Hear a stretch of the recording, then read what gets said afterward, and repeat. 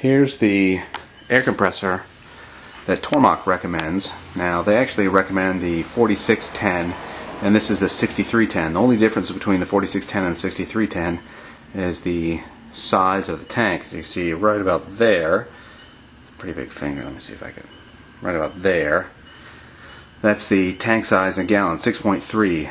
So the compressor recommended by Tormach is 4.6 gallons. Anyway, same pump, same motor, same ratings on it, and it's the same quietness, I presume, since it is the same motor.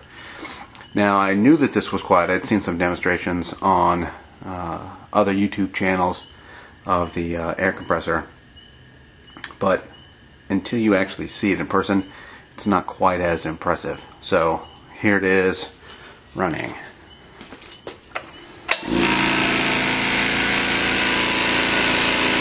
So that's it. That's the air compressor. Naturally, because it's so small, it fills up pretty quickly. I only ran it for about a minute earlier, and it's at 60 psi. And it's reading about 70 right now.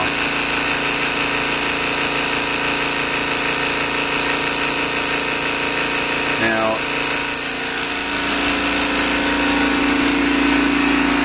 this air compressor is the one that's being replaced, not completely because I still need to run some air tools for some of the stuff I do around the shop generally.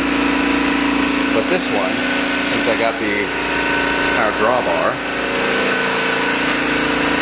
from Tormach, I figured I'd be running the compressor more frequently, and I would need to have a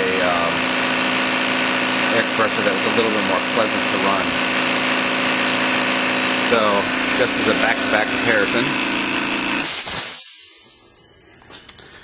here's the beast of a compressor. Now, just to make the point, I'm going to keep talking when I switch it on here, and you can see the difference. It's definitely pretty loud when it's running.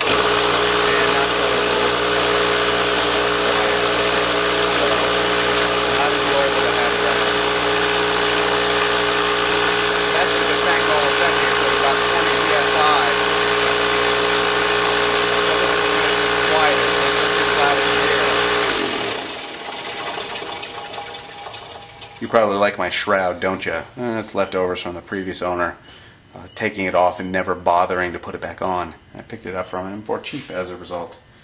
Anyway, definitely loud. Like I was saying, it's at 20 psi right now, so this is when it's at its quietest.